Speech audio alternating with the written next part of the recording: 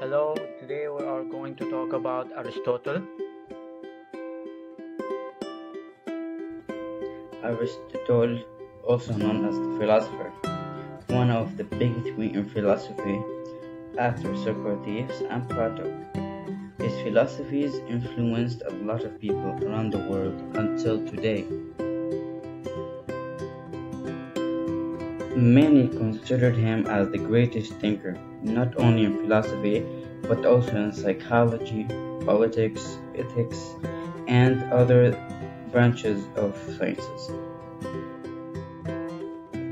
He was born in circa in 384 BC. His mother Pythias had died when Aristotle was young. His father Nicodemus, a court physician who had died when he was a young boy. When Nexus or Artemis, who was married to his sister, became his guardian. When he came of age, he was sent to the academic center of Greece, which was Athens. He was enrolled to Plato's academy. He studied there for 20 years and became one of the top scholars there. He may have a great respect for his teacher, but his ideas and beliefs are different from him and sometimes disagree with it.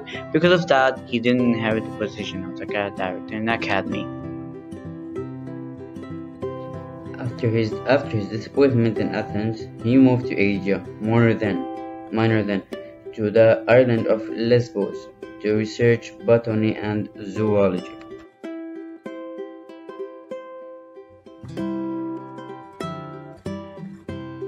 He met his wife Pythias and they have one daughter. A few years later, King Philip of Macedon invited Aristotle to become a tutor for his son, Alexander the Great, for 7 years.